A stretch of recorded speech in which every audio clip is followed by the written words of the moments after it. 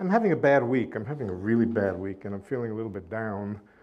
The first bad thing that happened to me is at the beginning of the week, a whole bunch of students at Perimeter came running over to me, and they said, "We just read in a blog and in the newspaper that one of your students, ex-students, has been arrested for running an internet prostitution ring." I said, "Oh my God." It turned out it was true. The next day, immediately afterward, they brought me the Scientific American, and there's a great big page that begins with a great big picture of me, the bad boy of physics. I was like, "Oh my God, what did they find out?" Well, I called up the editor. I did call up the editor, and I asked him, "Why do you call me the bad boy of physics?" Of course, I knew that it had nothing to do with the previous bad thing that happened. But he said, "Well, it seems every 5 years you seem to say something totally outrageous, which nevertheless winds up being true. You seem to be a kind of bad boy." I asked him, "Did it occur to you that maybe I was thinking about these things for 5 years in between?" He said, "Oh, no, I didn't think of that." What I'm going to talk about tonight is one of those things. But there's a quote that I like. There's a quote that I like very much. It comes from a famous intellectual by the name of Sherlock Holmes. And it says, "When you have eliminated all that is impossible," which, by the way, sometimes takes 5 years, "when you have eliminated all that is impossible, whatever remains must be the truth, no matter how improbable." The thing I'm going to tell you tonight is one of those things which seems nutty, it seems wildly improbable, but it wasn't just something that some of us, I wasn't alone in saying this, that some of us just said, "Oh, one day, maybe the world is a hologram." That's not the way it happened. The way it happened was exactly this way. When you eliminate everything that's impossible, whatever is left over must be the truth. So let me tell you a little bit about where we're going. Good. Okay. What is this thing which Sherlock Holmes might have eventually concluded after trying everything else? And the answer is that in a certain sense, in a certain peculiar sense, the world is a hologram. Now, not everybody knows what a hologram is here. You know, you've all seen these pictures which look three-dimensional. They're made out of a film, which is a flat piece of film. Nevertheless, they look fully three-dimensional. I'll tell you eventually what a hologram is. But the idea that the world is a hologram is a wild idea, or at least a seemingly wild idea. It all began with thinking about black holes. Black holes are those objects, in some sense, the most exotic objects in the universe. They're dense, they're heavy, they're dangerous. But they're also ubiquitous. The universe is filled with them. And not only that, almost all of the information, now we'll come to what information means, but almost all of the bits of information in the universe, by a vast majority, exist in black holes. So in a certain sense, although they may be very, very exotic, they're almost everything, at least almost all of the information in the universe. So I should begin by telling you or giving you a picture of what a black hole is. Now, I assume that I'm not talking to physicists. For those people who are physicists, you know what a black hole is. But for those who are not, I'll try to give you a picture. And the picture is an analogy. All analogies are defective. And I get some very funny emails from people who read my analogy somewheres and pulled out completely the wrong thing out of it. I hope you won't, but I can't protect myself against it. But let me give you my picture, a very simple picture that I actually learned from a famous Canadian physicist named Bill Unruh. But here's the picture of what a black hole is. Begin by imagining a shallow lake. It's an infinite lake. It goes on and on and on forever in two directions, but it's only about a foot or a foot and a half deep. It's not very deep. And fish live in it. Fish swim around. Now, these fish have a rule. Whether or not the rule is a law of nature or a legislated law that was legislated by the kingfish, that's not important. The law is the law, and the law says that they may not swim faster than the speed of sound. All right? That's the rule. Now, this lake happens to have a very dangerous place. Somewhere in the middle of the lake, there's a drain hole. And the drain hole drains out onto rocks below. These rocks are exceedingly sharp, so dangerous that anything that comes in contact with them will be immediately annihilated. And this drain hole has the property, as all real drain holes would, as you get closer to it from far away, the water flows faster and faster. The flow of the water, or the velocity of the water, becomes faster as you approach the drain. The drain is sucking water out at a sufficiently rapid rate that there happens to be a distance, represented by the red line here, at which the inflowing water is moving with the speed of sound. And as you go in even closer than that, it's moving even faster. What happens to a fish? Let's call her Alice. Poor Alice has passed the point where the inflowing water is falling faster or moving faster than the speed of sound. It's also moving faster than she's allowed to swim. She's stuck. Nothing bad happens to her when she crosses this place. She probably doesn't even know it. You know what it's like? It's like rowing down Niagara Falls and passing the point at which you can't row faster, but you don't realize it. Nothing bad happens to you yet. Nothing bad happens to Alice when she crosses the point of no return. Let's call it the point of no return, but nevertheless, she's doomed. Her friend Bob is on the outside, and Bob is waiting to hear from Alice. Alice has been calling to him, maybe saying, help, help, help.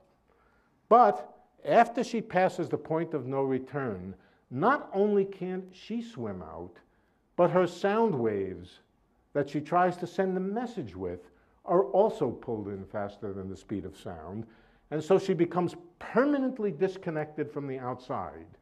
She cannot get a message out, she cannot swim out, and so as far as Bob is concerned, poor Alice has disappeared out of the world. Well, that's about what a black hole is. A black hole is a kind of inflow. It's a kind of place where space itself is falling in. At a certain distance out, it's falling in so fast that to get out beyond it, you would have to exceed the speed of light, the local speed of light.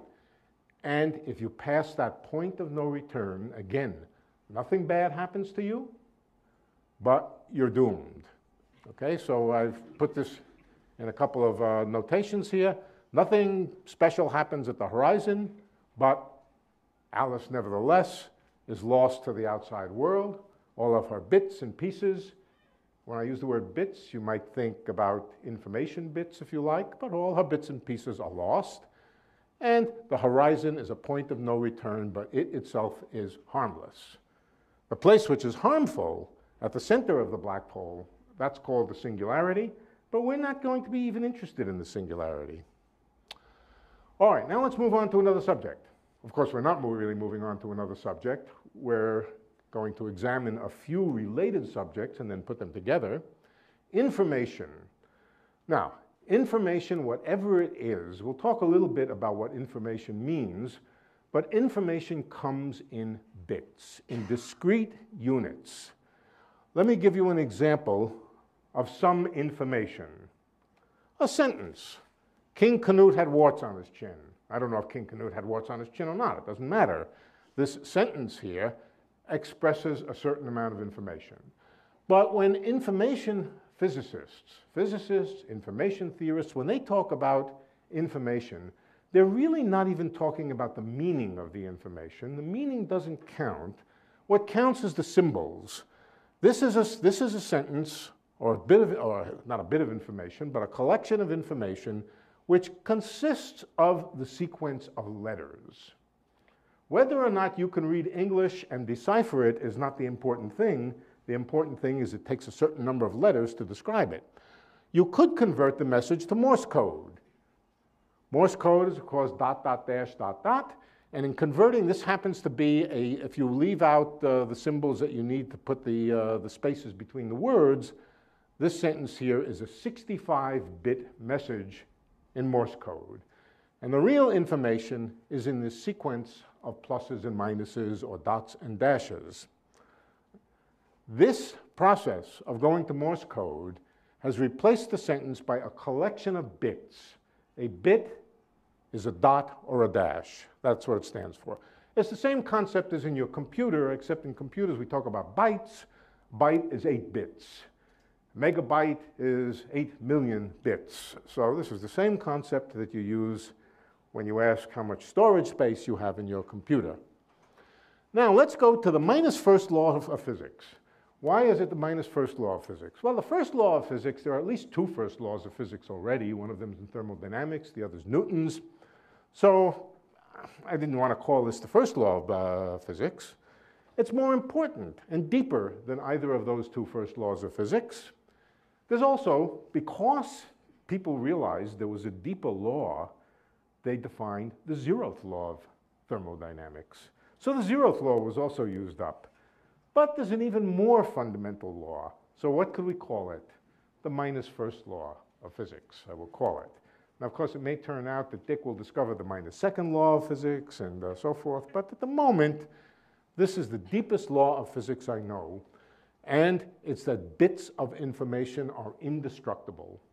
The meaning of that is that distinctions between situations, distinctions between configurations are never erased. They never disappear from the world. Let me give you an example. Here's again the 65-bit message, but now it happens to be stored on my computer screen. Well, it doesn't matter whether it's on the computer screen. It's buried somewhere in the computer memory, and it consists of a bunch of on and off switches, and it's a 65-bit message. Can you erase some of the message? Can you get rid of a bit? Can you erase a bit? Well, of course you can. If you couldn't erase some of your computer would very quickly fill up and you wouldn't be able to put anything new in it. So you have to be able to erase information. But when you erase information, in fact, you're not really erasing it. You're ejecting it out of the computer by one means or another into the environment. The result is, the environment may actually be part of the computer. It might be the plastic of the computer case or so forth, or it might actually be the atmosphere. When you eject a bit in that way, the indestructible bit, which cannot be destroyed, when you eject a bit, it adds a little bit of energy to the environment and thereby heats the environment. That is why your computer has to be cooled. Your computer has to be cooled because whenever you want to erase information, the bits are little bits of not only, as a matter of fact, they're not only bits of information, they're also bits of energy, and therefore you have to cool your computer whenever you erase. But the lesson here is that bits are indestructible. Information is forever. Well, now we have a very funny little paradox. On the one hand, the minus first law of physics says that bits are never erased. On the other hand, when Alice falls into the black hole and falls behind the horizon, as far as Bob is concerned, her bits have disappeared from the world. So in effect, for all practical purposes, for all physics purposes, Bob sees a world in which information is erased. Can this be right? This was Hawking's central point in 1976 when he created something that came to be known as the information paradox. It was an extremely deep observation. It was a very important observation. It is not important that Hawking didn't get the right answer. He asked the right question, and this became a central debate, a central question that took basically 20 or 25 years to resolve. We now know the answer, and we'll come to it. The answer is that bits of information never are lost, but nevertheless, the things that came out of the question is so deep that one can hardly say that it was Hawking's mistake. It was one of the deep observations about physics that led to great things. Okay, so you might say, wait a minute, wait a second. The bits, Alice's bits fell into the black hole, and there they are, they're in the black hole. Maybe you can't get access to them. It's not too different than locking them in a room and throwing away the key. We don't say that information is lost then. But to make things even more confusing, and this was another discovery of Hawking's, an earlier discovery of Hawking's, black holes evaporate. They disappear. It's as if the box that you hid some information in, after a while, disappears. How that evaporation takes place is not so important. Basically, anything evaporates. Everything evaporates. If you give enough time, little pieces of it break off and disappear into the atmosphere. And if I were to just draw or to use my extremely crude computer skills to try to make a movie of a black hole evaporating, what does it evaporate? It evaporates photons, light, gravitons, other kinds of particles. And as it evaporates, it loses energy, and in the process of losing energy, it shrinks. And it eventually shrinks down to a very tiny black hole, and then it's gone. But when it's gone, where is Alice? Or more to the point, where are Alice's bits? Where are the bits of information that the minus first law of physics says can never disappear? The black hole is gone. Alice's bits could not have gotten out from behind the horizon. Why not? Because to get out from behind the horizon, they would have had to exceed the speed of light, just like the fish would have to exceed the speed of sound. And so we have a real dilemma. We have a conflict of principle. On the one hand, black holes seem to erase information. On the other hand, the most basic law of physics that I know says that information is never erased. Next, what is entropy? You've all heard the word entropy, and you probably have heard that entropy has to do with confusion, and entropy has to do with chaos, and entropy has to do with the world coming to an end because everybody gets too confused to tie their shoelaces or whatever. But entropy has a very distinct meaning, so let me tell you what it is. Here I've imagined a bathtub full of water. Just to get away from black holes for a while, let's think about a bathtub full of hot water or warm water, and how much information do we need to know about that bathtub full of hot water? How much information is there? And how much do we need to know in order to know whether we should step into it and take a bath? Well, really, there's about two things that we really want to know. We want to know whether there's any water in the bathtub. So we want to know the volume of water that's in the bathtub. That's important. How much water is there? And the other thing we want to know is the temperature of the water. Right? When you get in your bathtub, you want to know the temperature of the water. Okay? That's about all. That's about all the information you need. That's about all the information that would be easy to get. How much more information is there about that bathtub full of water? Well, the answer is a huge amount, an enormous amount of information. The physicists all know that. And what is it? Well, if you looked at the water through a microscope, you would, of course, see molecules. The position and velocity of every one of those molecules is information. That information may be extremely inaccessible. Let's call it hidden information. Why is it hidden? It's hidden because it's stored in a huge, huge number of degrees of freedom, many, many too many to take account of, and they're too tiny to see. That's all. So, yes, the bathtub has a huge amount of hidden information. Hidden, as I said, because it's stored in things which are too small and too numerous to keep track of. That's what entropy is. It is simply the information that's hidden, usually for the reason that I said. But for any reason, if information is hidden from you, we call it entropy. That's all that entropy is. What was extraordinary was that sometime around 1972, a young physicist by the name of Jacob Bekenstein — this is not a picture of Jacob Bekenstein in 1972, but Jacob Bekenstein was a student, and he announced black holes have entropy. What did that mean? That meant that black holes have in them hidden information. Well, that's not surprising. There's no surprise in that. Of course black holes have hidden information. The stuff that's exactly what black holes are.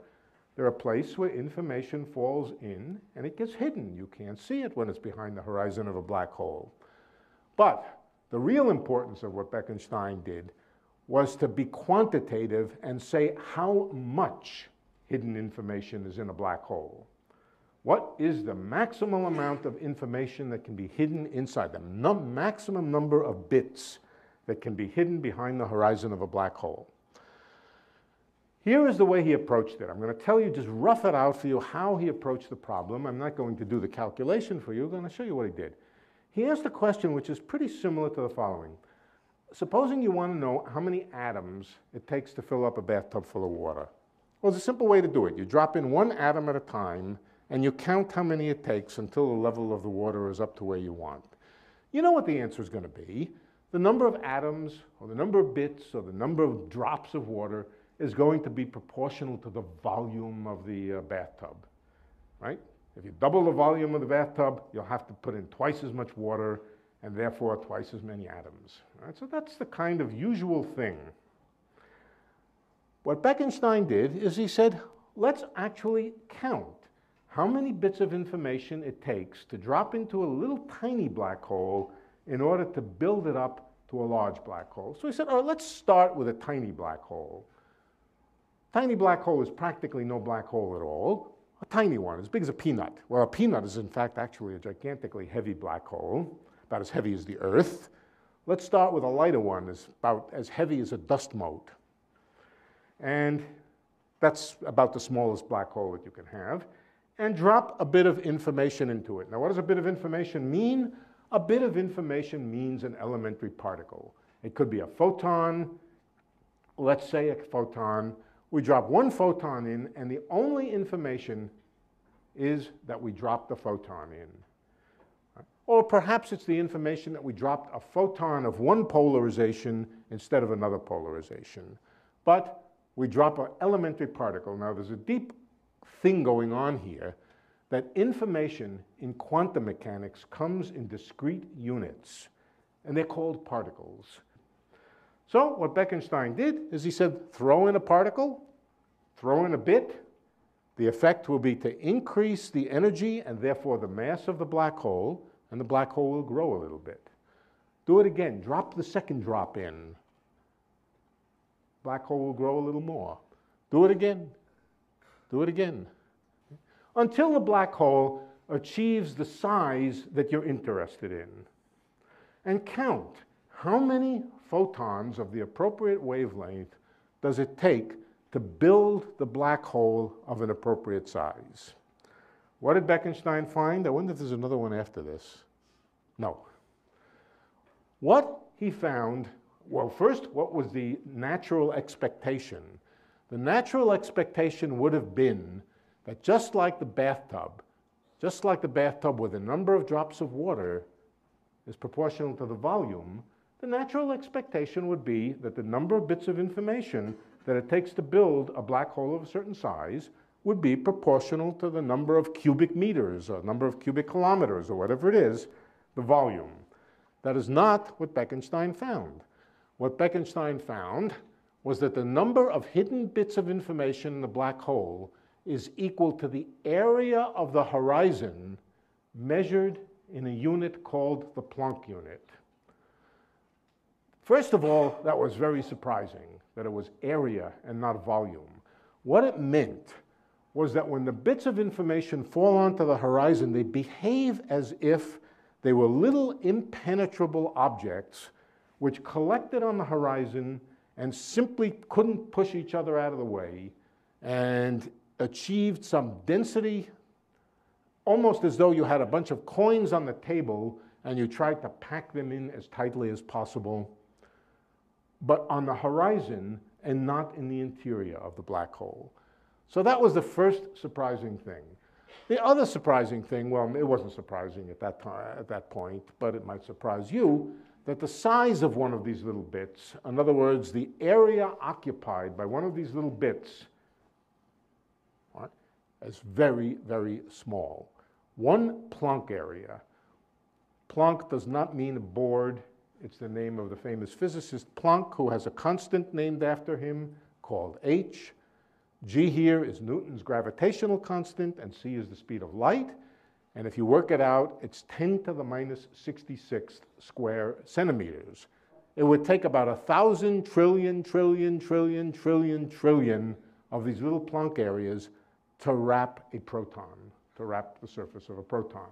So this is a very, very small unit, but nevertheless, it's a discrete little unit, And this is what Bekenstein calculated from the combination of quantum mechanics and properties of black holes. This was interesting. Now, what are, you could ask about a bathtub full of water. If a bathtub full of water has an entropy, it means it has hidden information. What is that hidden information? Well, we know now, today. It was not known, incidentally, around 1900. It was not known for certain that it was atoms, the motion of atoms and the positions of atoms which made up the entropy of a bathtub full of water. In fact, it was Einstein who nailed that concept in place ultimately. But you could ask the same question about the black hole. If the black hole has entropy, it means there are hidden, tiny, microscopic degrees of freedom on the horizon, which we don't know about, which are somehow making up that entropy. We're sort of in the same situation as just before Einstein, when it was known that fluids and gases and materials had entropy, but it wasn't known for sure what the degrees of freedom, the little objects which constituted the hidden information. We're kind of in that situation. There are examples, theories, mathematical constructions. One of them is in string theory, and I'll just tell you very, very briefly what, according to string theory, the entropy of a Schwarzschild black hole is. I forget Schwarzschild, what a black hole is. String theory is a theory where elementary particles are little tiny pieces of string, little loops of string. A single elementary particle is the smallest possible loop of string, and it looks about like that, except a zillion times smaller. Now, you can take that little bit of string and you can heat it up. You can, how do you put more energy into it? You could put it into a frying pan and let it hop around, but that won't work very well. You collide other particles with it. You collide other particles with it. You smash it together with other particles, and the result is to add energy to it, and adding energy to it makes it vibrate and makes it get spread all over the place, just like a wildly excited rubber band oscillating all over the place. It gets tangled and it gets bigger. So you shake them one way or another and you increase their energy and you increase their size. You add even more energy and they get more complicated. Eventually, if you add enough energy, and remember that energy is mass, if you add enough energy, you'll get a great big huge tangle of string. Does this tangle of string have entropy? Of course it does. If you're not smart enough or small enough or capable of following every little turn of the string, and you simply say that's hidden from you because it's too small and too numerous, you would say this complicated ball of string has entropy. It's a string tangle. Now, this is not yet a black hole. On top of that, there's gravity. Gravity pulls it together. If you collect enough string with enough energy, eventually gravity will pull it together into a black hole. So what is left over after it forms a black hole? Something which looks metaphorically sort of like this. Little bits of string still hanging out of the horizon, and it's those little bits of string in string theory which constitute or comprise the degrees of freedom which carry the entropy. But I'm not here to sell you string theory. Whatever the entropy of black holes is, it's something that's very microscopic, too small to see, very numerous, very chaotic, and I also should add, in a constant state of agitated motion. In a constant state of agitated motion. Because it's in a constant state of agitated motion, and because it has entropy, motion and entropy mean heat. That means that the surface of the black hole is hot. It's a hot soup of bits, a hot two-dimensional soup of bits. That's a funny kind of soup, two-dimensional soup. But it's a hot bit soup, and you can ask then, how hot is it? If somebody were to go down near the horizon of the black hole and measure the temperature of the region near the black hole, you could do that. You take a long cable with a thermometer on the end, you lower it down, the thermometer is connected by electronics to whoever it is who's out here lowering it down, reads off the temperature. The answer is that the temperature near the horizon of the black hole, as close as you can get to the horizon of the black hole, is about 1,000,000 billion billion billion, how many did I say? 1,000,000 billion billion billion degrees. Is anybody going to ask me whether it's centigrade or Fahrenheit? Right. Oh, you should probably add 273 or something. Right. It's really hot down there. Oh boy, but now we have a problem. We have a conflict. I originally told you that the horizon of a black hole is a harmless point of no return. Remember Alice? Alice sailed through the horizon. Nothing happened to her. Yeah, exactly. Remember her Alice. One theory that we've postulated, or that we've said, or that we've described, says that she sees nothing out of the ordinary at the horizon, perfectly safe crossing the horizon. It's true, she's doomed, she's going to hit the singularity, but nothing special at the point of no return, and she happily sails right through the point of no return, cool as a cucumber. The other theory says quite the opposite. The other theory says she encounters and falls into a soup of super hot soup of bits at the horizon. What happens when something falls into such a superheated region? It is evaporated, it is ionized, it is thermalized, it's turned into evaporation products, which in this case basically means photons or other elementary particles which are just radiated out. So here's the other picture. Alice falls to the horizon. When she gets within this thin layer near the horizon, the temperature becomes so hot that she's evaporated and just radiated back out with the Hawking radiation, with the evaporation radiation. This is odd. This is certainly an odd situation. We have a conflict. We have a conflict of principles. Does Alice safely fall through the horizon? That's what one theory says. Or is she thermalized at the horizon and eventually radiated back out in the form of scrambled bits? Scrambled bits just means, all mixed up. What's the answer? The answer is that both are true. Now, how on earth can both be true? They say contradictory things, apparently. One says Alice let's be blunt, she gets killed at the horizon. The other says she safely passes through with no problem whatever. Okay, so here's something that illustrates the paradox. Bob on the outside, watching the whole thing, who doesn't get to see Alice actually fall through the horizon. He sees radiation coming out. He sees evaporation products coming out.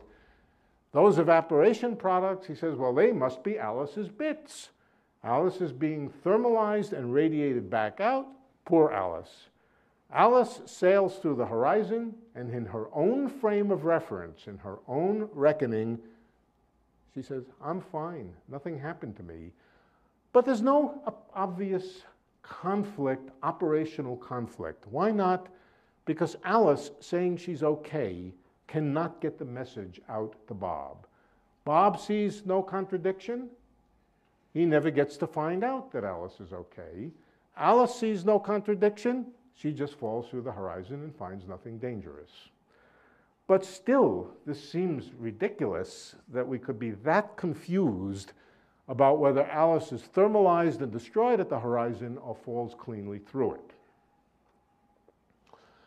Okay, let's even push the experiment a little bit further.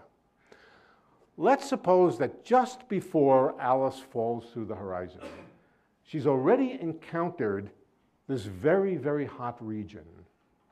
Remember, it's just above the horizon, the thermometer lowered down, very, very hot. She's in the soup, in the hot stuff, before she crosses the horizon. Before she crosses the horizon, Bob takes a look at her. Now, what does it mean to take a look at her? It means he shines photons on her, or he shines electromagnetic radiation on her, which bounces off into his eye. And he asks, is she getting thermalized or isn't she getting thermalized? It's a fascinating story, but I'll tell you what the upshot is. In order for Bob to actually see Alice, in order to make the determination of whether she's being thermalized or not, he has to hit her with short enough wavelength photons, enough of them that these photons will themselves thermalize her, roast her. So this is the way quantum mechanics works. Quantum mechanics is always like this, that you try to show that something doesn't happen by doing an experiment, and the experiment itself makes it happen. Very frustrating. Bob comes to the conclusion that Alice was fried. Why? He sees all this radiation coming back out. One could say Bob did it to her. But the operational fact is that Bob discovers that Alice was roasted. So there is no contradiction, and yet somehow it's not completely satisfying. Something's going on here.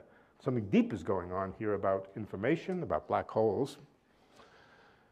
Well, it seems, and I think this is correct, that there are two distinct representations of the same reality, the same information. One of them, the three-dimensional reality of Alice falling through the black hole. She looks around, she sees herself, she's three-dimensional, nothing has happened to her. And the other, two-dimensional, the two-dimensionality being this thin surface of extremely hot fluid which absorbs Alice, thermalizes her, scrambles her, and radiates her back out. Now, can there be two distinct descriptions of the same thing, one three-dimensional and one two-dimensional? Well, sure there can be. A painting. A painting is a painting, a drawing or a painting. A painting is a representation of a three-dimensional object. Let me just put up a painting for you. It's kind of a grim painting. Yeah, it's extremely three-dimensional. It's showing all sorts of three-dimensional features, but really it's not giving three-dimensional information. It's a trick of the eye. Familiarity with the subject matter, familiarity with the way human beings look, familiarity with the way light scatters off things in your brain creates a three-dimensional fiction. What's really there is two-dimensional layer of paint. There's only two-dimensional information there. For example, can we tell whether the cadaver is a really short fellow, or is he foreshortened because he's sticking out of the blackboard a little bit? You can't tell. There's no way to tell. You can't touch him, you can't feel him, you can't stick your head under him, you can't do anything to find out if he looks short because he's foreshortened or because he's short. Let's see, can you see what's behind this guy's head? There's a plaque behind his head. If it were a real three-dimensional figure, I could go over to here, around over here, and look at it. But I can't see anything. It just isn't there. The information, the three-dimensional information is just not there. It's two-dimensional information, end of story. So let's talk about coding two-dimensional and three-dimensional information with bits. I could take that painting. Let's forget the fact that it has several different colors in it. You can always reduce the colors to, what is it, red, green, and blue? You can always reduce it to red, green, and blue and make a lot of little pointillist pixels out of it, and then represent the painting as a bunch of, well, it would take three types of pixels and not two types of pixels, but you could represent it as a series of pixels where the information would be coded discretely, in this case, in X's and zeros, X's and zeros. You could represent the two-dimensional painting that way. But supposing I wanted to represent a real three-dimensional reality, let's say this room. How might I represent what's going on in this room? I might divide the room not into pixels. You know what a three-dimensional version of a pixel is called? It's called a voxel. A voxel, V for volume. They're called voxels. You could divide the room up into tiny little voxels. Let's say each voxel was about as big as an atom. And let's simplify the story and say there's only one kind of atom. Everything's made out of hydrogen. Then I could completely describe what's going on in this room by saying yes or no in each pixel, in each voxel, whether there's an atom there or not. If I know where in every box whether there's an atom there, then I know everything about the room and I can represent it that way. So in fact, I should be able to represent the world or this room or even way beyond this room. If I get into real microphysics, I might have to make my voxels smaller, but I should be able to represent it as a three-dimensional array of information. Can it be that somehow our world, or at least the surface of a black hole, can be described both in three-dimensional terms and two-dimensional terms? It seems impossible on the face of it. 3 dimensions and 2 dimensions just seem very different. Can you take three-dimensional information and re-express it, voxels instead of pixels? Well, the answer is yes, but there's always a big cost. And the big cost is when you take the three-dimensional data and try to lay it out in 2 dimensions, the result is always to scramble it horribly. It's always going to be incredibly mixed up. An example is a hologram. A hologram is a piece of film. When I say the word hologram, I don't mean the image, I mean the piece of film that the hologram is stored on. This is about what a piece of holographic film would look like. Incredibly scrambled, lots of scratchy little things. If you looked at it through a microscope, you would see no pattern and you would not be able to tell in a million years what this thing was a hologram of. It's incredibly scrambled and it's 2-dimensional. But if you know the rule, and in this case, the rule is an experimental rule, you shine light on the hologram and an image forms. A full 3-dimensional image. You can find out whether this clown has hair on the back of his head. How do you do it? You go around to the back of the hologram and you take a look. 3-dimensional information. Of course, it doesn't contain the 3-dimensional information of what's inside the clown's head, but if you made the hologram from an MRI scan, you could actually code the full 3-dimensionality, including the brain and everything else, on the holographic surface here. So a hologram is a very good example. Let's call it compressing data down to a 2-dimensional surface, but in the process scrambling it beyond recognition, unless you know the detailed code. Well, what's the upshot? The upshot is that a black hole horizon is like the scrambled hologram of everything that's inside. 2 versions of reality, 2 reconstructions of the same reality. 1 construction or 1 reconstruction, the surface of the black hole, extremely scrambled, hot bit soup, but containing exactly the same data as what fell in the full 3-dimensionality of the things that fell into the black hole, which in fact were unharmed and unmutilated and just fell cleanly through the horizon.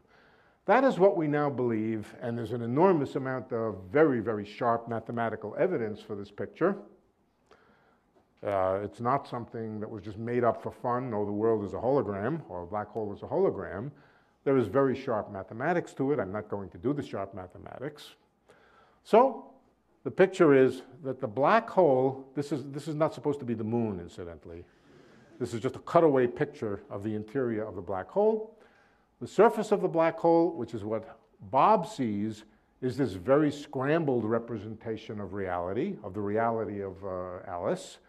And what Alice is more like is she's more like the image made up out of shining the light. Now, it doesn't have to do with shining of light. This is not, you don't reconstruct Alice by shining light on the black hole.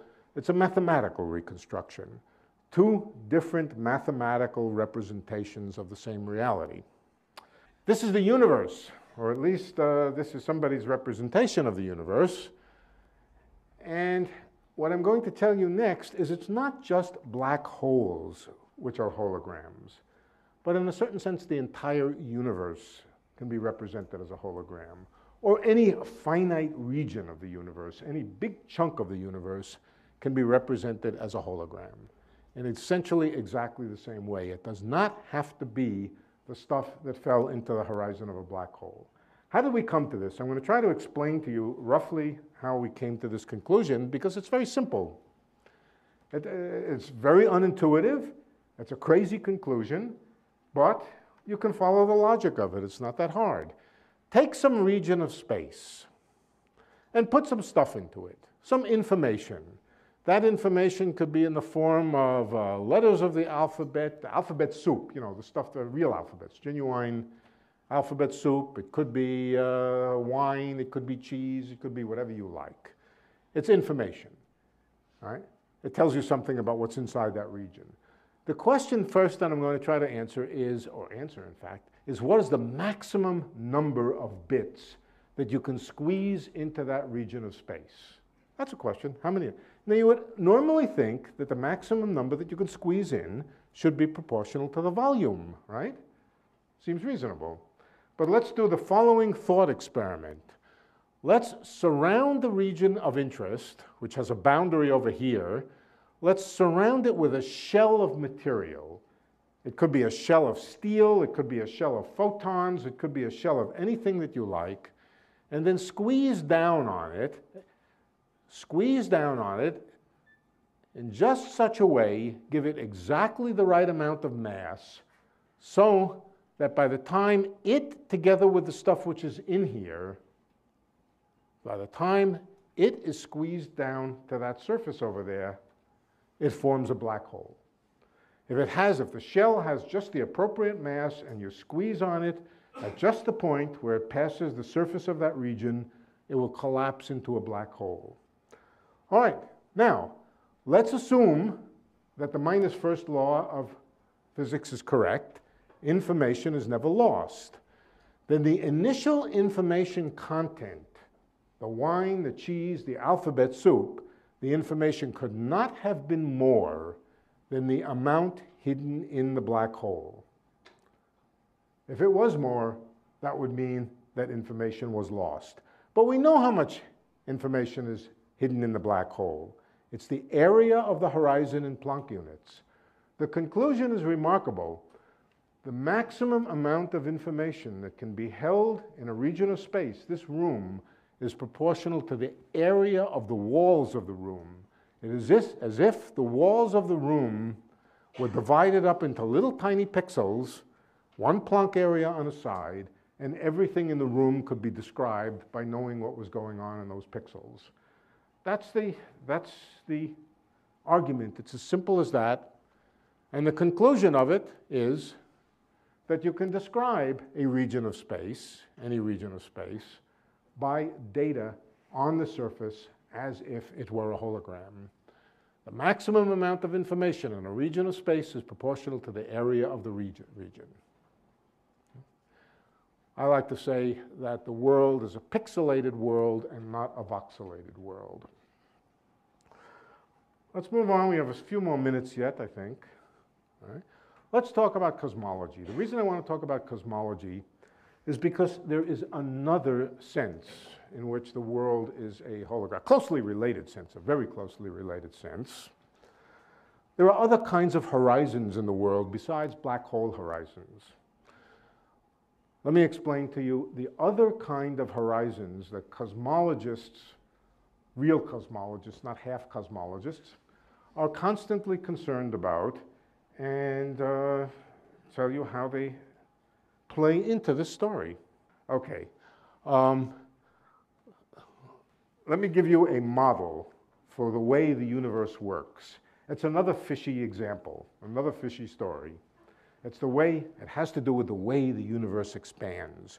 It has to do with the way the universe accelerates as it expands. Let's go back to the lake. Let's take away the drain hole. We're not interested in the black hole anymore. It's there. There are black holes all over the place, but let's just take them away. They're not interesting, but there's something new. The lake is being fed from underneath by a uniform collection of pipes. And these pipes are bringing in, I see Dick laughing, are bringing in new water. What is the effect of this new water? The effect of this new water is to cause the puddle to expand, to grow, to stretch. Portions of it will separate from other portions. And the effect of it on these fish, incidentally, this is Bob, this is Alice, And this is Charlie over here, but Charlie has nothing to do with anything. Right? Charlie there. Right. The water is being pumped in, and as the water is being pumped in, the lake spreads. In fact, the way the lake spreads, if you work it out, is it spreads out according to a law that the further apart that you are, the faster you will be separating. This is called Hubble's law, but this is a special case of Hubble's law, which is called the accelerated expanding universe. Now, Bob is sitting there and he's communicating with Alice. But Alice is being dragged along by the flow, and so she's separating away from Bob.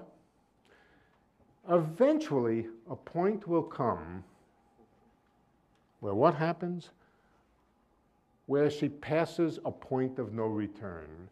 The point of no return does not have to do now with inflowing fluid.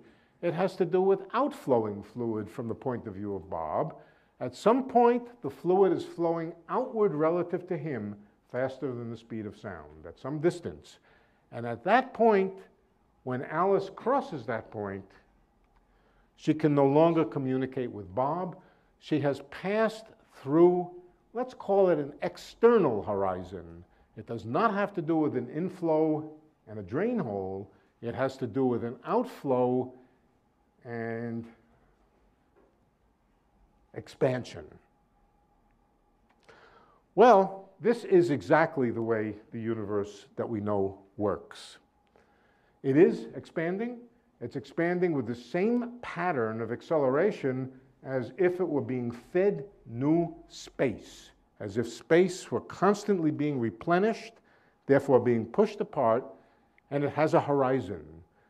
Each person has their own private horizon, namely the region around them which is moving away from them with slower than the speed of light.